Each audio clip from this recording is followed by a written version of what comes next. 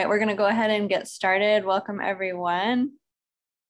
And welcome to our first meeting back from summer break. We hope you had a great summertime and got out there and got to see some native plants on your adventures and hikes. My name is Gina Bono, and I'm a volunteer with the Portland chapter of the Native Plant Society of Oregon. NPSO promotes the enjoyment, knowledge, and protection of Oregon's native plants. I'd like to especially welcome any of our new members tonight. As part of our mission, we present a speaker each month on timely topics of botanical interest. Tonight, our speaker is photographer Don Jacobson, and we will get to his presentation shortly. First, let's review some Zoom etiquette. Please leave your audio and video turned off during the program. After the presentation, we will have time to unmute and turn our cameras on. This is a great time for everyone to connect with each other virtually. If you have a question during the program, you can click the chat button at the bottom of your screen to type it into the chat box. Don will address questions after the slideshow. We've also added a closed captioning feature. You can click live transcript to enable that feature. Looking ahead to October 13th, our virtual program will be with Ryan O'Hario of the Washington Trails Association. His talk is titled Building and Stewarding Trails for People, Plants, and Posterity. So please register for that through our quarterly Calicortis publication or through our meetup page. Currently, we are seeking nominees for our February board members election. If you are interested in being president, field trip coordinator, newsletter editor, communications coordinator, web editor, or treasurer, please contact us at npsopdxchapter@gmail.com. That's npsopdxchapter@gmail.com. And we'd love to hear from you if you're interested. Lastly, if you are looking for some native plant starts, you can visit the Portland State University Farmers Market this fall, where the berry seed bank will have plants available for donation, as well as horticultural advice. For more information, you can read about it in the Calicortis or follow the seed bank on Instagram at berry_seed_bank. And with that, I will turn it over to our Portland chapter vice president, Gabriel Campbell, who will be introducing our speaker. Welcome, Gabriel. Thanks, Gina. It's my honor to introduce this evening's speaker, Don Jacobson. Don is a former electrical engineer and glassblower who turned photography as a creative outlet. As a decades-long member of the Portland chapter, he has always shared his passion for capturing the light and beauty of native plants and their natural habitats using special effects he's developed over the years. He has been awarded first prizes in numerous professional photo contests, been featured on covers of magazines, and has contributed to wall calendars for the Sierra Club engagement calendar during 2021 and 2023, and the Portland Japanese Garden. His photos have been published in at least 5 books. Additionally, Don was the Portland chapter president of the Native Plant Society of Oregon, founded the Calicortis newsletter, and hosts the radio show Moving On, which is broadcasted on KBOO. Welcome, Don.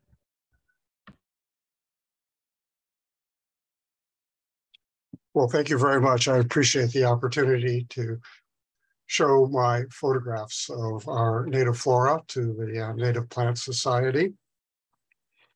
I'd like to start off by saying that the photographs that you are going to see are not necessarily for identification. The concept of my photography is to show the beauty of our native flora. And I will say that no wildflowers were damaged in the course of my photography. I will apologize right off the bat for any misspellings and typos. And you can feel free to email me corrections. However, if I have a misidentification, you should speak up, unmute yourself, and let me know that I have misidentified a plant. A little bit about myself. I have a degree in electrical engineering. I was a glass blower for 30 years. And when I was an engineer, my colleagues gave me a copy of Consumer Report that rated various top-end cameras. And I picked up a Pentax Spotmatic. Some of you may know about that camera. Great single lens reflex with a 1.4 lens. And I took a class through the UCLA Extension, and I was very fortunate that it was taught by Edmund Teskey, who was very well known in the Los Angeles area in the fine arts field. And it showed me that photography could be more than just documentation. And he's been an inspiration to me, although I don't do the same kind of work that he did. And I started printing my slides by scanning them and then putting them into Photoshop. And I found that I had much greater creative control that way. And I went fully digital in 2004. And again, my work took a big jump at that point. And I had the opportunity to compare some of my black and white photographs that I had printed in the wet darkroom with those that were printed digitally. And the ones that I printed digitally were far superior to the darkroom work. And I've never looked back since then. I've made 12 trips to Iron Mountain and Cone Peak since 2005.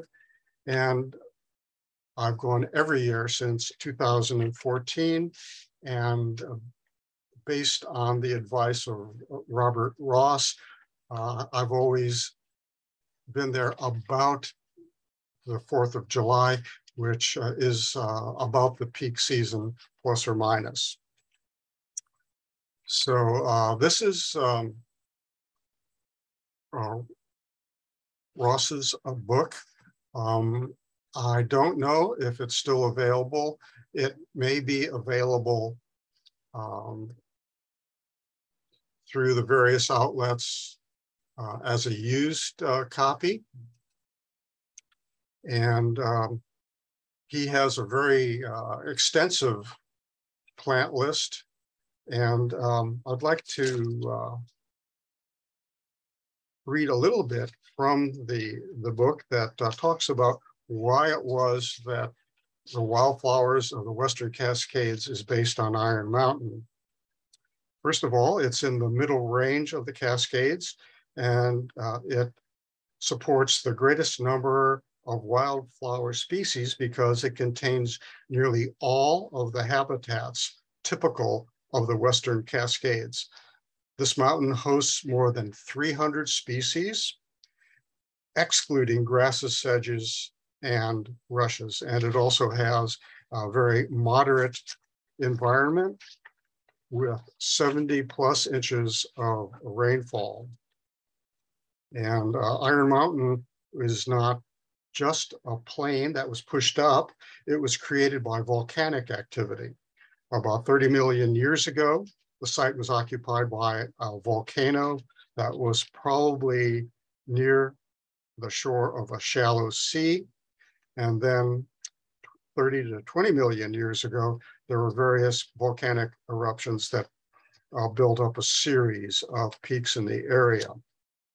The landscape has changed so much in the last 20 million years that the geologic story of the Western Cascades has been obscured by more recent activity. About 13 million years ago, the Western Cascades began to be uplifted eventually blocking moisture, creating desert in eastern Oregon. And most of the original topography has been erased. In the last 2 million years, many ice sheets have come and gone, further modifying the original volcanoes that were in the area. The slope of the south face is more vertical because it heats up, then cools, freezes, and thaws, and swells and shrinks, causing large blocks of rock to move slowly downhill or to fall away. The north side, in contrast, erodes at a much slower rate, which allows a thin layer of soil to remain at the higher levels.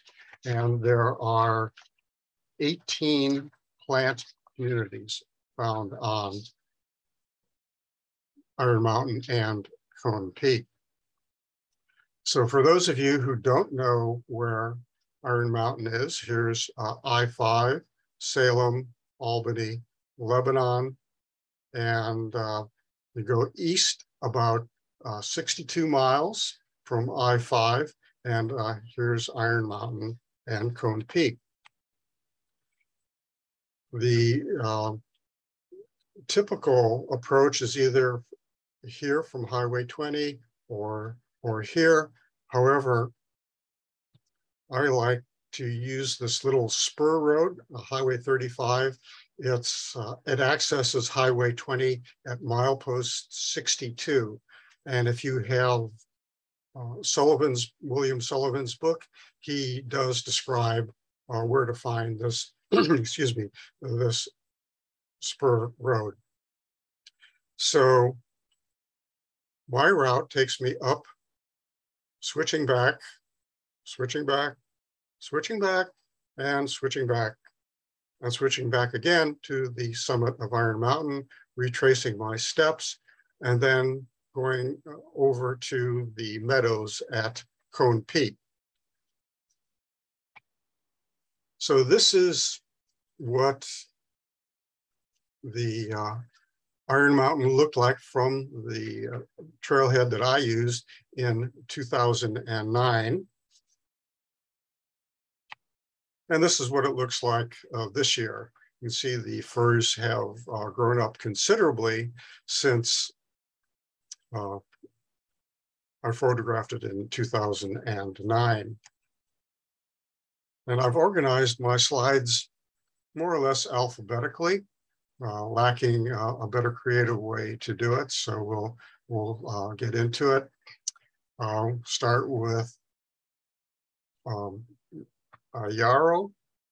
The scientific names are usually down at the bottom. And if I remember, I will give the common names. And I just point out that the water droplets are natural. And you can always tell when a photographer has sprayed a plant to bring out the water droplets, because when you spray it manually, the water droplets are all the same size. And here you can see they're all different. So I was lucky enough to be up there the morning that the temperature dropped below dew point, and created these lovely dewdrops. And this is the orange mountain dandelion and Allium amplactans, beautiful genus. All of the alliums are really lovely. And the flat-bladed onion. And most of the time around 4th of July, this particular allium has dried out, and you're lucky to find some that are in bloom. And another shot of the Allium amplactans. The serviceberry. In Canada, it's called Saskatoon berry, and they make a really lovely jam from it. The windflower, an anemone. These are what look like petals, are really sepals. another view of it.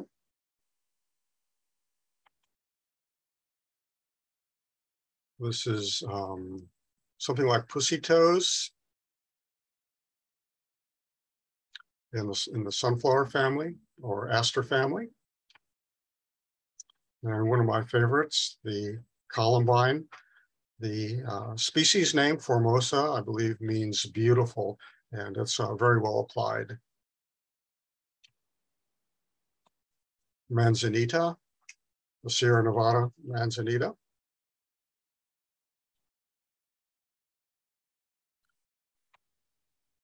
And sandwort, and here you can see it lives up to its name. It's got a whole lot of sand on the petals. Arnica, and this is the genus from which a salve has been formulated that people use topically. And something that I learned relatively recently is that these ray petals, which are individual flowers, that these notchings are a throwback to when they were actually 5 separate petals and fused together. And here's the disc flowers. And the old common name for the aster family was compositae, or composed of 2 different kinds of flowers, the disc flower and the ray flower. This is the rayless arnica, Arnica perryi. And sagebrush. And here's what it looks like without the water droplets.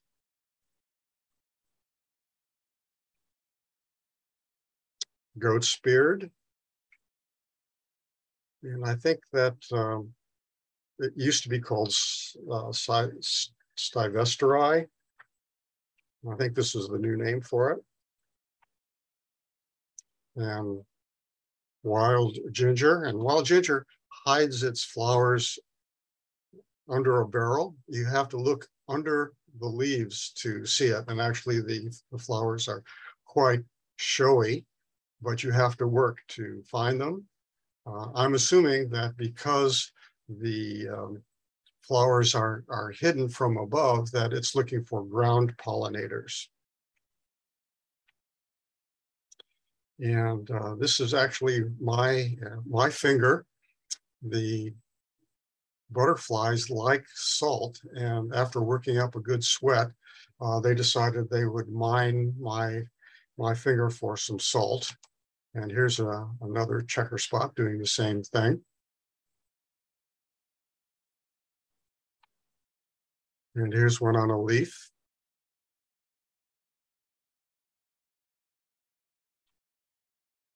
And a Parnassian.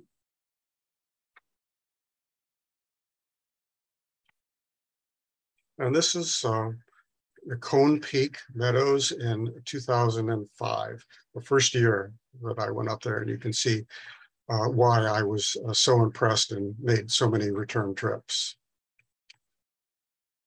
This is the bark of the Alaska yellow cedar. I wasn't actually able to get a good photograph of the weeping vegetation, but at least I was able to get the bark. I don't think it's very common in the Cascades.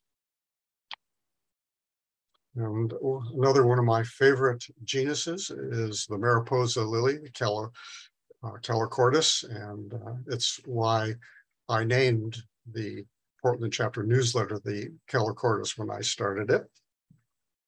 This is looking from underneath the plant, and then this is looking on top.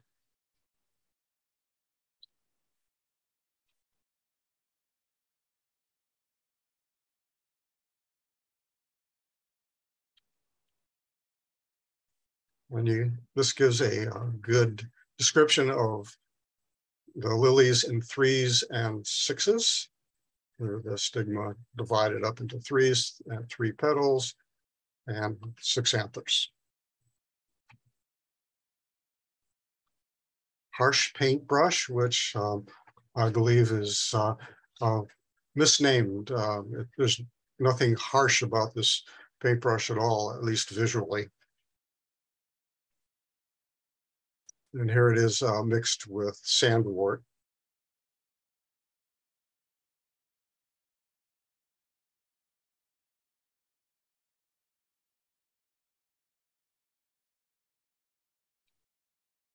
And there's a few of the common paintbrush, the miniata, found on high up near the summit of Iron Mountain.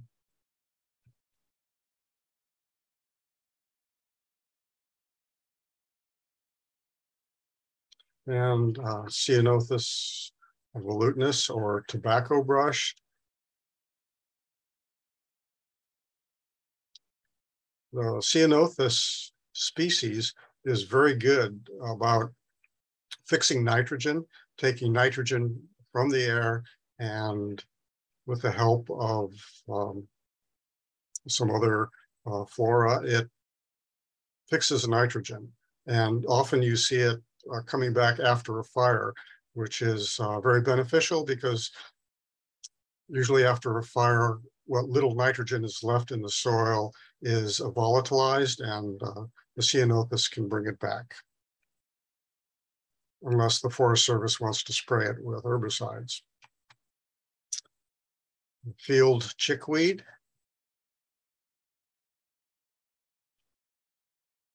And this is the mountain thistle. It's a native, and I understand that this is not very common.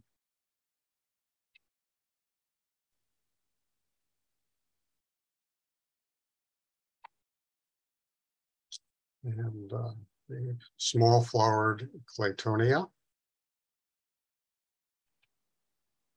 And here it is in mass on one of the slopes on Iron Mountain.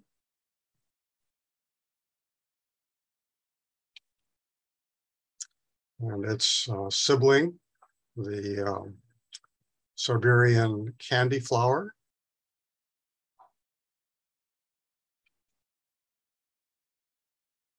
And this is one of the vertical slopes on the trail up to the summit of Iron Mountain. Another one of my favorites is Queen's Cup, or blue bead lily. As you might guess from the name, the seed is a bright blue, and I still don't have a really good photograph of it. And here's the Claytonia without the water droplets. And being in the lily family, it's in 3s and 6s. The petals, which are on top of the sepals, which are below, and here you can see that they are placed below the petal, and the botanists have aggregated the name for these and called them tepals.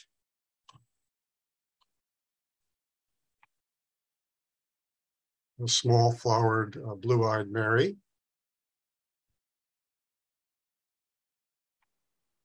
And this is the large flowered blue-eyed Mary. And when I would lead wildflower identification classes, I would point this out and call it large flowered blue-eyed Mary, and people would look at me like I was crazy. You would have to see it up against a small flowered Collinsia to see that it really is a larger flower. And here it is in mass on in the Cone Peak Meadows. And this was this year on Cone Peak, in the Cone Peak Meadows. You can see monkey flower. Here's the large flowered blue-eyed Mary. Menzies larkspur. And here's a Mariposa lily. And the linear leafed Colomia. I believe I've only seen this 1 year of all the trips that I've made. I was fortunate to find this one in really good shape. And I love the common name, bastard toadflax. And what's there not to love about bastard toadflax? And it's a parasite or a semi-parasite. It does have green leaves, but it does parasitize other flora. Excuse me.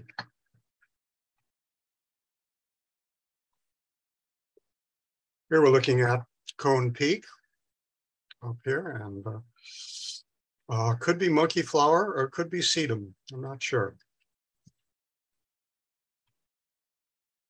This is spotted coral root. It's an orchid, a native orchid. And when I first was learning my botany, I thought it was a saprophyte, something that lived on decaying organic matter, but the science has now realized it's a mycotrophic living on the other living decaying, other living flora with an intermediate host. And if you've seen the seed pods of the coral oryza, they point down. And my thinking is that because the plant grew where there is that association, it gives the seeds a head start. And very often you see an aggregation of these plants. Now here's the same plant, but it has a yellow variety. And here it's sort of an intermediate. The stem is yellow, and this, but a more typical flower. This is same plant with a more yellow flower. Another coral oryza, another coral root is the Mertens coral root. There's another view of that. It also has a yellow form that I often see on the Umbrella Falls Trail loop. And a bunchberry. And it's a dogwood. And what look like petals are really bracts, modified leaves. And these are the flowers right here. Another view of it. Very elegant flower. And I think this squeezed in untoward. Here's a backlit look of a field of flowers on the slopes of Iron Mountain. This is the heart-leafed buckwheat, Gilia capitata, the globe buckwheat, globe lily, Gilia, excuse me. And here's a nice view of the larkspur, Menzies larkspur.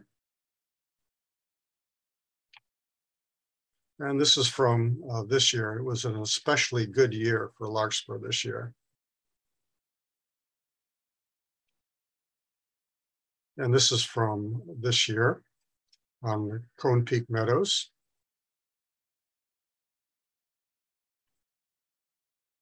And again, this year, great year for the larkspur and the monkey flower. From 2007.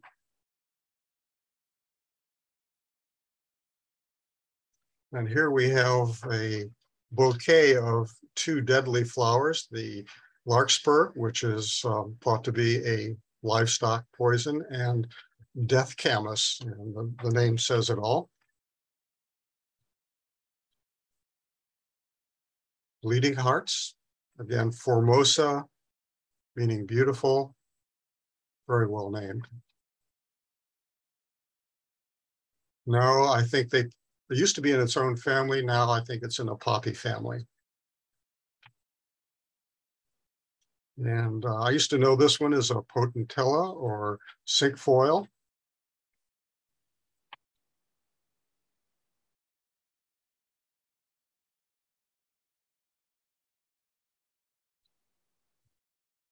The species around Iron Mountain seem to have these white petals. Not real common, but very common around Iron Mountain Cone Peak. And one of the willow herbs. And it's in the evening primrose family. One of the characteristics of the evening primrose family is that it has an inferior ovary. And that doesn't mean that the inferior isn't as good as others. It means it is below the petals. And actually what looks like a stem here is that's the ovary. And this is daisy.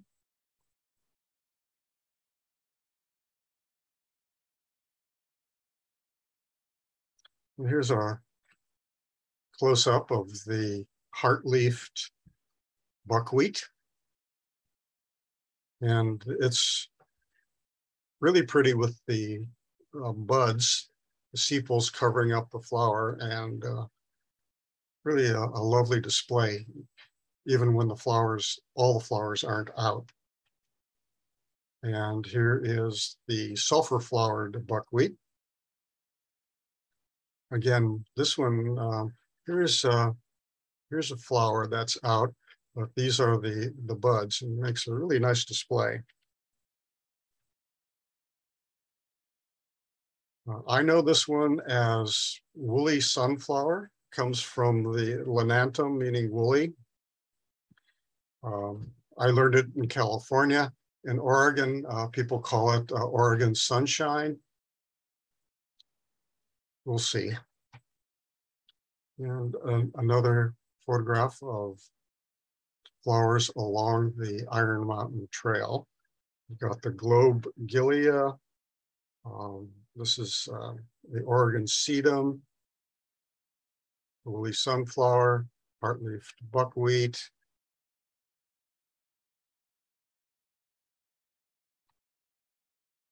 And it's not all meadows and flowers. It has a lovely forest with a little fog, gives a great atmosphere. This is between Iron Mountain and the Cone Peak Meadows. Strawberry.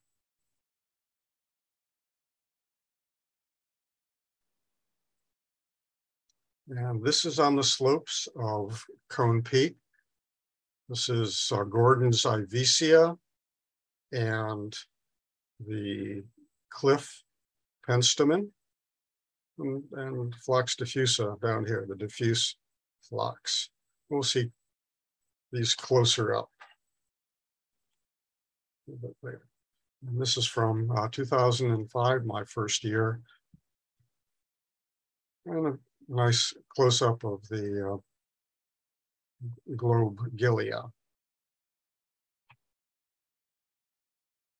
The rattlesnake orchid usually blooms much later than 4th of July when I'm up there, but you can recognize the plant by its very striking leaves that are variegated along the mid vein. And it's lovely in leaf too. Oops, wrong way. From 2019, got the harsh paintbrush, woolly sunflower, larkspur, and the cinquefoil. And if you got closer, you'd probably find a couple other species as well. Here's some Collinsia, blue-eyed Mary. Forget-me-not. This is a native.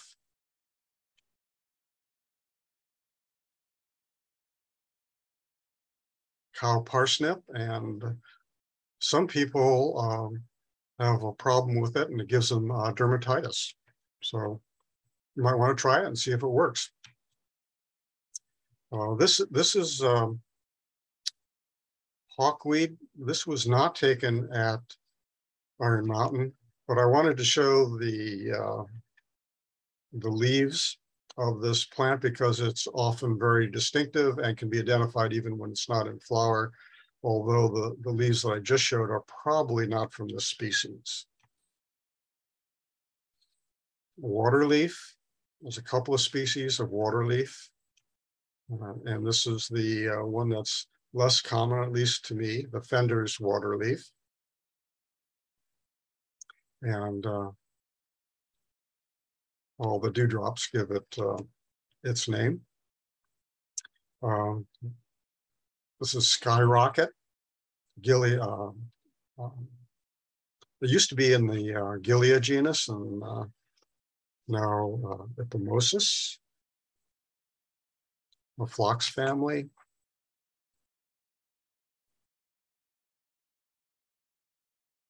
And this is a view from the summit, looking down at some of the geology. And what looks like sedimentary is very likely successive volcanic eruptions and deposits. And I'm assuming that the red is from iron. And this was from 2014. I'm not sure if this is still intact.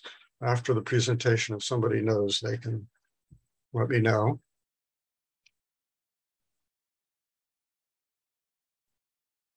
And looking up at the mountain from the trail to the summit.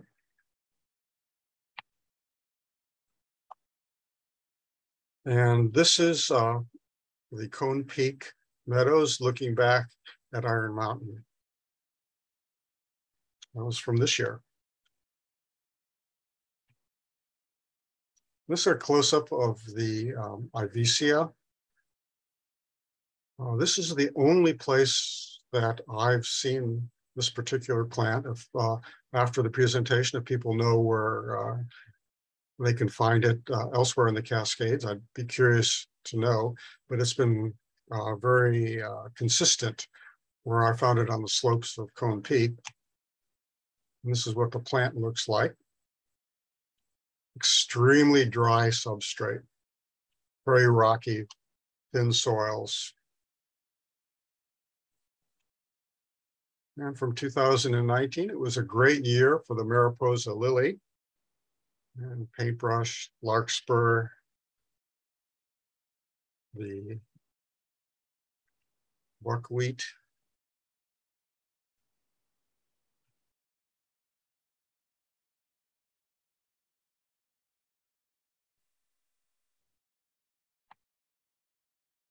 And the Sierra Nevada pea. The entire pea family has beautiful, very distinctive flowers. And this is looking from a different perspective, also very attractive. And I've been photographing lichen without knowing what they are ever since I got a camera and color film. This, I think, is geographic lichen. Somebody can correct me if I'm wrong about that. And of course, our beautiful Columbia tiger lily.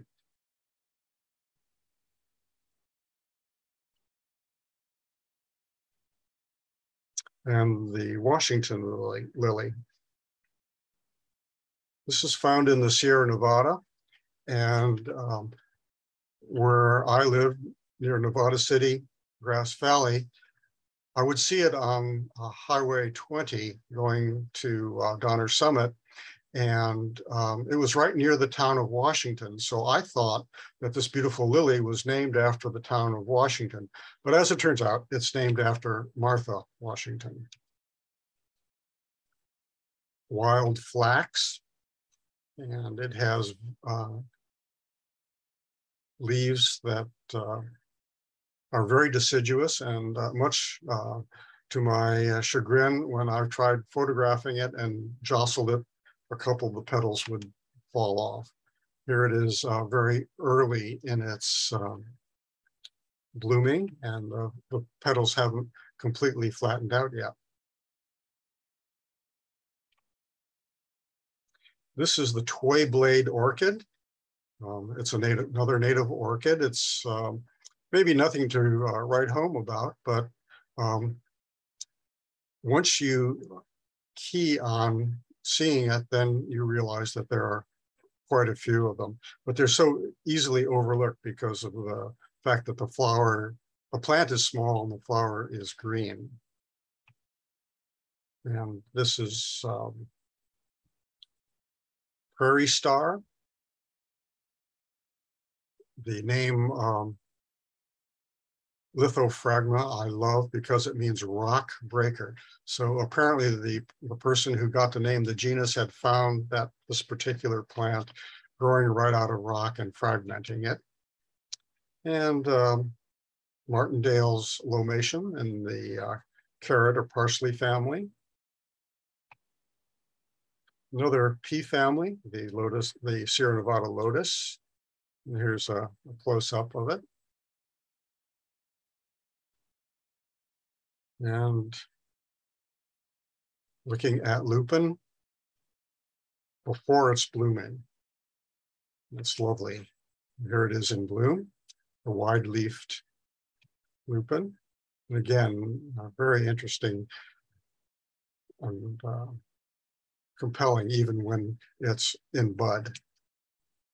And I believe that this is the Laxiflorus covered in water jewels.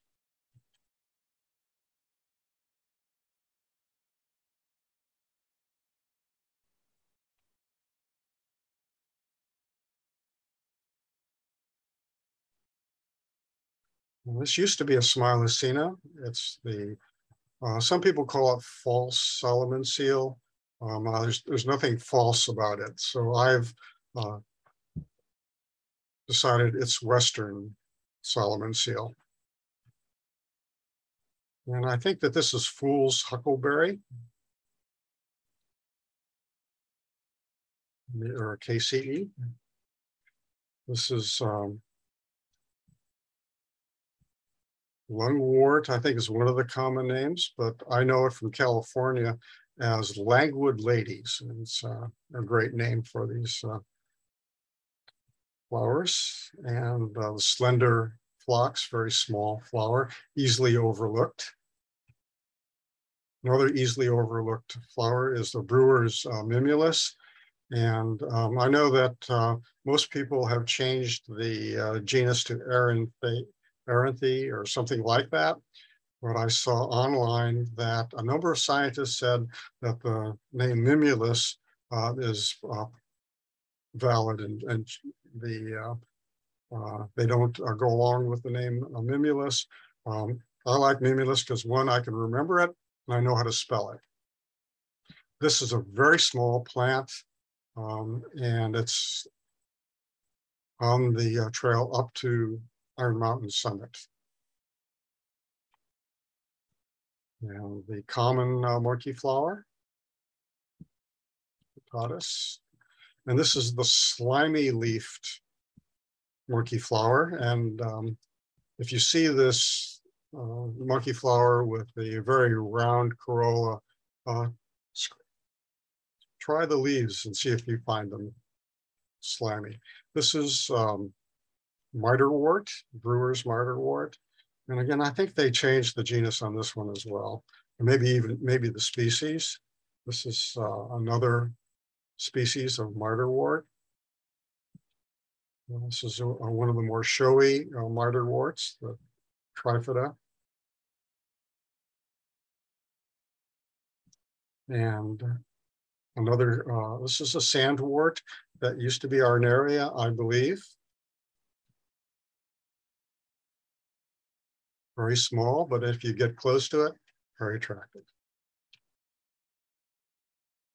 And from 2005, along the trail, Mount Jefferson, from the summit. Another photo of the wild gardens on Cone Peak Meadows. Turtle heads, closely related to penstemons. Another one of my favorite plants is the mountain owl's clover.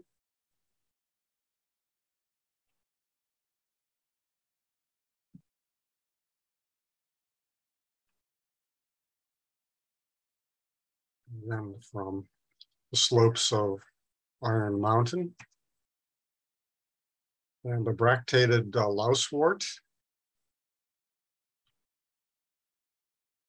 And this has a bunch of different common names. Parrot's bill, I think, is one of them, and related, same genus as the bracted lousewort. Another photograph of the plant. A close-up of the flower.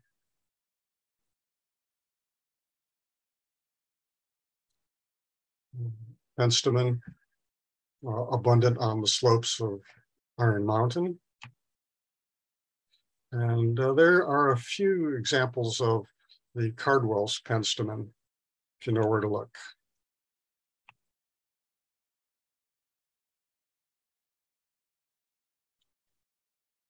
And a hot rock penstemon. This is found in the same area as Gordon's Ivicea on the slopes of Cone Peak. And this is the summit of Iron Mountain in a good year. This is a close-up of the cliff penstemon.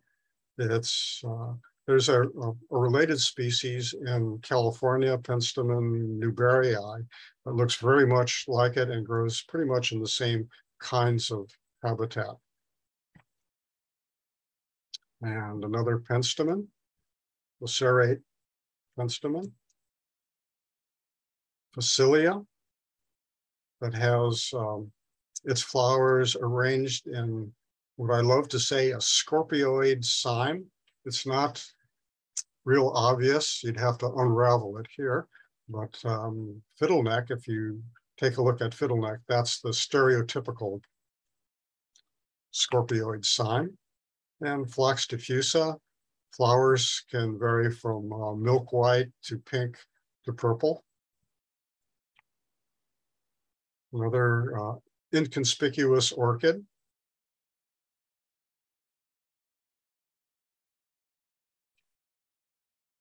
And another one of my favorites, found in great abundance around Iron Mountain and Cone Peak, is Jacob's ladder, the peach-colored Jacob's ladder. There's a couple of plants near Angel's Rest, and if you're lucky, you can find it at the right time of the year. This has been pretty reliable around the 4th of July on Cone Peak, Iron Mountain. And the alpine knotweed.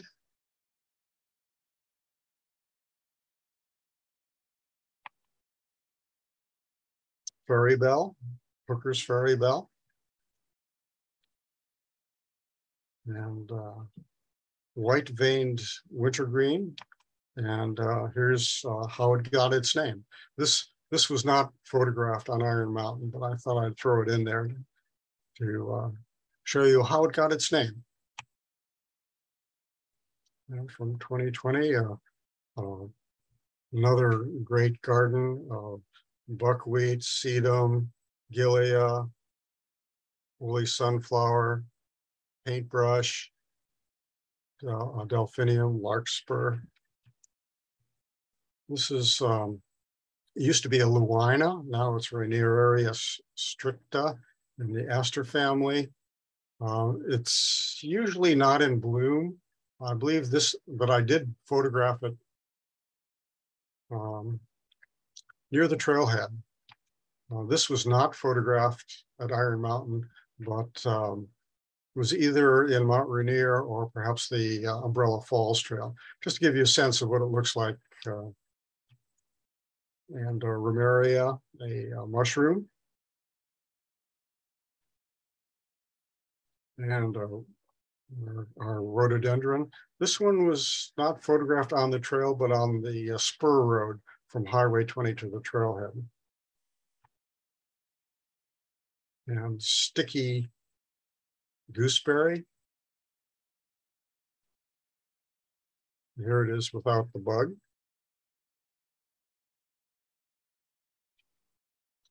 And the naked seed rose, wild rose.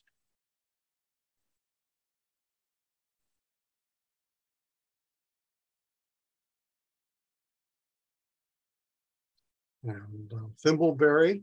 And this obviously was named by somebody who was asleep during Latin class, because parviflora means small flowered, and compared to most flowers, wildflowers, the flower of thimbleberry is huge, but the name persists.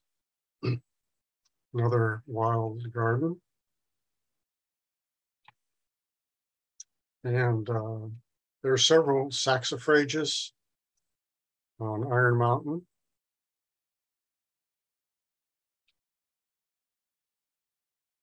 And growing on the vertical cliff.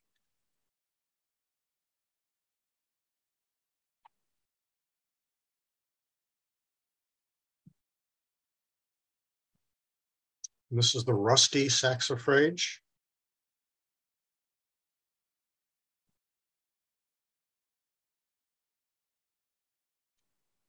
And the entire leafed saxifrage.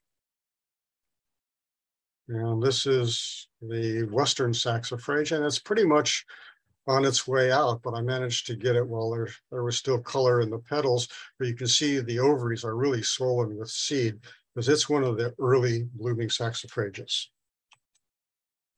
And there are lots of sedum. This is the worm-leafed sedum.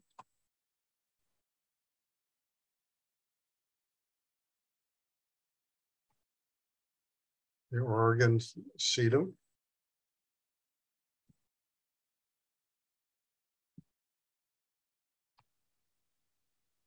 Nice close-up.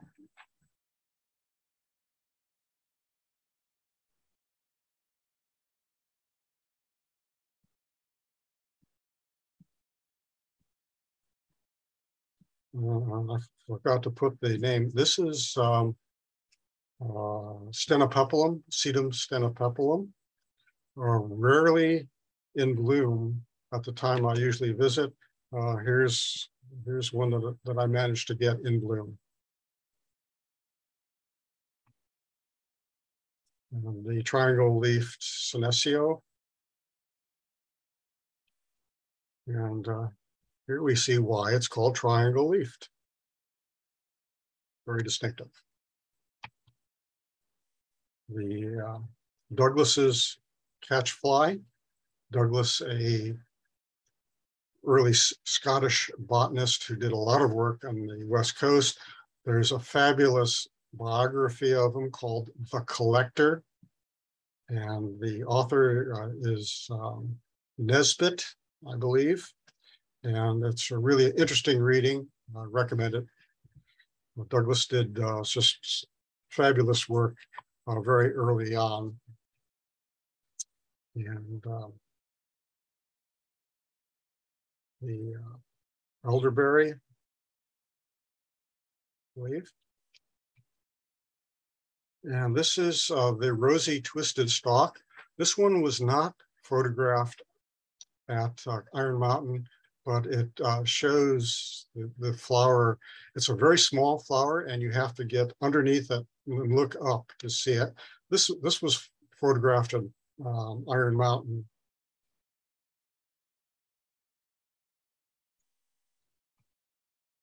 And probably an anise swallowtail on larkspur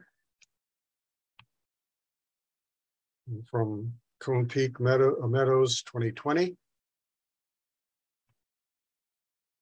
And fringe cup, fairly common in the Cascades. You see that when it ages, it starts turning pinkish. This is the Three Sisters taken from the summit in 2021. And you can see the air quality was left something to be desired. Fortunately, this year it was much, much better. foam flower, very delicate flower. It's very small. It pays to get close to it.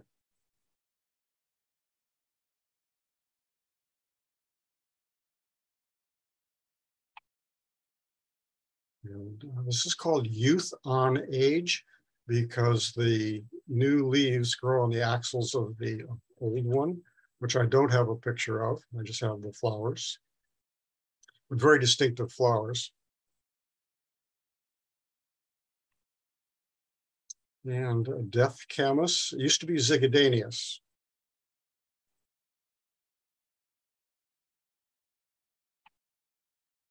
This is what the trail looked like in 2019 between Cone Peak and Iron Mountain.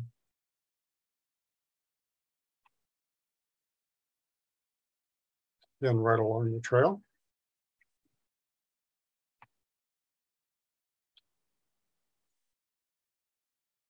Pacific starflower.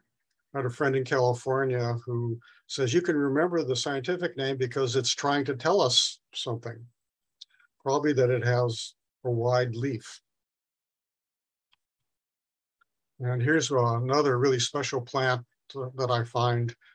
So far, I've only found it on the Iron Mountain Cone Peak Trail. I've seen it in California, but this is the only place in Oregon that I've seen it. It's a really unusual clover. And it's looking from underneath.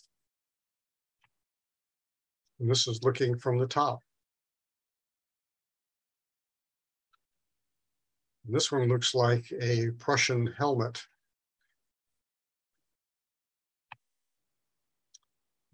Usually trilliums are really pretty far gone by the time I get to Iron Peak, but I did find one that was still hanging in there, and it's really beautiful in its age. And somebody can correct me if I'm wrong, but I think at least in the Pacific Northwest, when the cones are growing upright, it's a true fir. And another garden with the columbines, scarlet gilia, larkspur, a great backlit garden.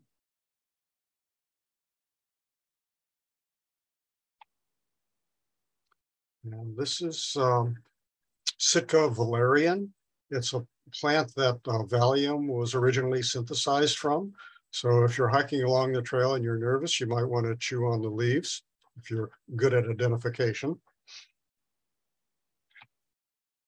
And the yellow violet, the common violet. And it seems to me that most of the violets are yellow, so they should have been called yellows, and then the violet one can be called a violet yellow, but nobody listens to me.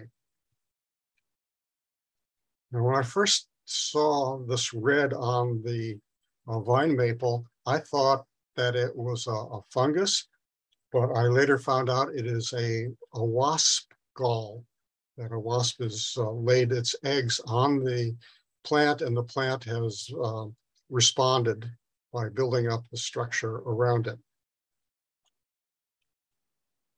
And then Dew Point, if you can get there, it's just really, really lovely. You'll find the vegetation with these lovely water drops. By the midday, you come back down and they're all gone. This was this year, Cone Peak Meadows. And this is the trail at the beginning of the trail. I don't know if you can see it in here, but there's a post right there that lets you know that that's the trailhead. Great. This was a great year for beargrass, as you can see. And a little more detail of the beargrass. And then this was taken along the road between Highway 20 and the trailhead. So I'm going to go back here. So I'll be glad to take questions.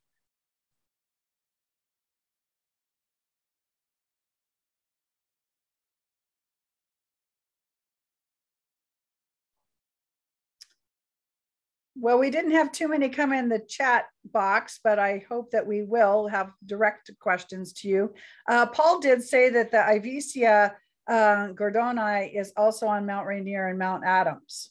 Oh, so that may make sense. right, good.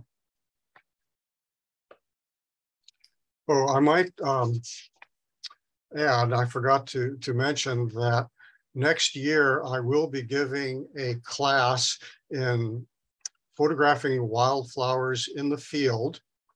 It will be sponsored by the Oregon Society of Artists in July. And if you send me an email, I'll be glad to put you on my mailing list and let you know all the details about that. It's going to be something like July 7th, 8th, and 9th. There'll be an evening lecture, a day in the field, and then a half a day of critique of the work that we did in the field. Also, if you'd like to be on my mailing list, send me an email, and I have lots of things on my website. Well, thank you. Don, I have a question for you. Are you able to see the chat box or not right now? Well, let me, I can, I think I'll, let's see. No. Okay, well, I'm just going to read something that Mike McKee put in there. That he went and checked his copy of Ross Chambers, and he found a note that he had purchased his in July 1994, and that his first visit to Iron Mountain was in June of 95. And he was on an NPSO field trip with William Bloom, and he hiked from the upper parking lot to the summit and down. So that was great. And you know what? I have a question for you about how you get that lovely dark background. And I know that Mike McKee had explained it to us once upon a time, but I'd like you to explain some of your techniques for blocking out the flowers. Oh, sure. All will be explained if you take my class. But there are actually several ways of doing it. Initially, I started out by trying to take photographs of flowers that were in the sun with a dark background. And that in Photoshop, that's an easy way to do it. But I grew not to like the harsh light of sunlight on flowers. So it can be done several different ways. One is I always carry a black cloth with me, and that works pretty well in most situations.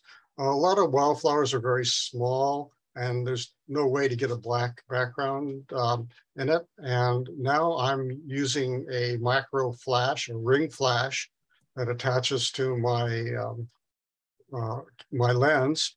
And because light falls off as the square of the distance, things that are in the background tend to be very dark. So sometimes it's a combination of things, but generally it's relatively easy to do in post-processing. Everything that I photograph is processed through Photoshop, but just to highlight the flower. There's no change of colors. If you have a calibrated monitor, chances are you're going to see exactly the same color as I saw when I photographed it. Amazing. We also have someone who wants a clarification on how we sign up for your class. Okay, the best way is to send me an email to my email address. I put you on my mailing list, and I will let you know all the details. Another way is to go to the Oregon Society of Artists, OSA, and get on their mailing list. Incidentally, I first encountered Robert Ross at a meeting of the Oregon, the Portland Garden Club, and which is actually located very near the Oregon Society of Artists. And he gave a talk about Iron Mountain, and that's what inspired me to take my first outing there. Also, I have his more extensive plant list than the one that he has in his book. And again, if people would like to send me an email, I have it electronically, and I'll be glad to send it to you. Again, the nomenclature is going to be basically stuck in the time that he wrote it. So it's a little out of date, but I think you can get there from here. You said you have a PDF version? It's either PDF or JPEG. I don't recall. I'm hoping it's PDF. Amazing. So someone asks, Gina asks, do you have any plans for printing a wildflower book? Well, I have included some wildflowers in my first book called Beauty of the West. And I've had a project of Wildflowers of the Gorge that's been sitting for about 7 or 8 years. And eventually I will get around to compiling it and publishing that one. And you're going to bump Jolly out of the line, huh? No way. No, yeah, I heard that his book is going to be updated for nomenclature, but I haven't heard anything in several years. So I don't know if that's really an ongoing project or not. Well, we just bought the last box from the Oregon Historical Society. So I guess unless we do it as NPSO PDX, or someone takes that on, it's gonna kind of stay where it is. I guess, and again, some of the old timers can get in there. But we have a similar booklet that NPSO started, and we'd like to kind of see somebody take that on and resurrect it as well.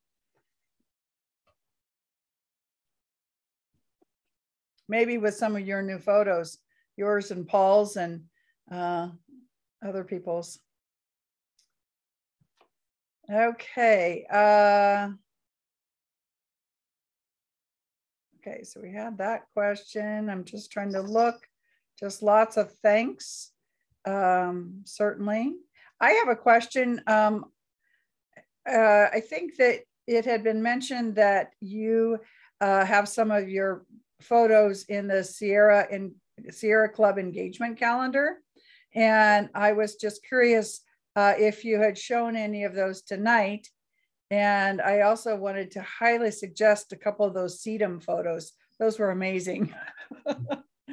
Well, I submit a lot of photographs to the Sierra Club, and they choose which ones they would like. And they have a particular style. The two photographs that they printed were one from Yellowstone and one from Baker Beach. And I'm wondering if I can find that one. Your thumbnails of it, huh? Yeah, let's see.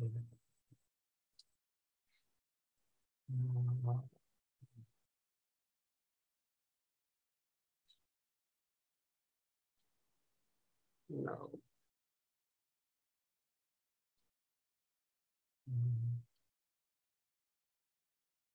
Yeah.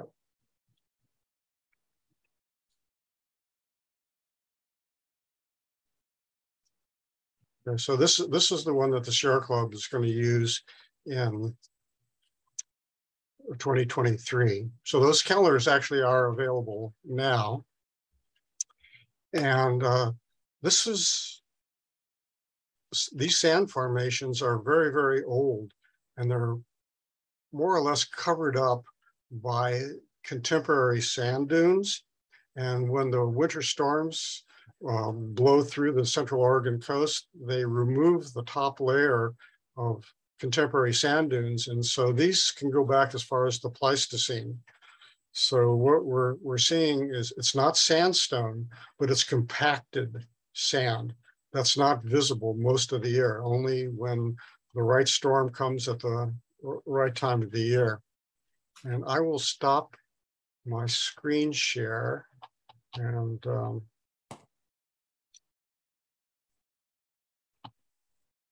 You're leaving us with that last photo. yes. That was wonderful. All of them were just amazing. And I know that I appreciated like some of those small ones that, I mean, even with a hand lens, they're very awkward to see. And so by you taking those macro photos, you know, we're able to see the beauty that we normally just disregard. Yes, one of my favorite kinds of flowers has a very scientific name. They're called belly flowers because you have to get on your belly to really appreciate them. I think we had another presenter, I'm blanking his name, Frank, help me out, from Hawaii, that also talked about belly flowers. So Erica wanted a clarification about where the class, again, the photo class was going to be at.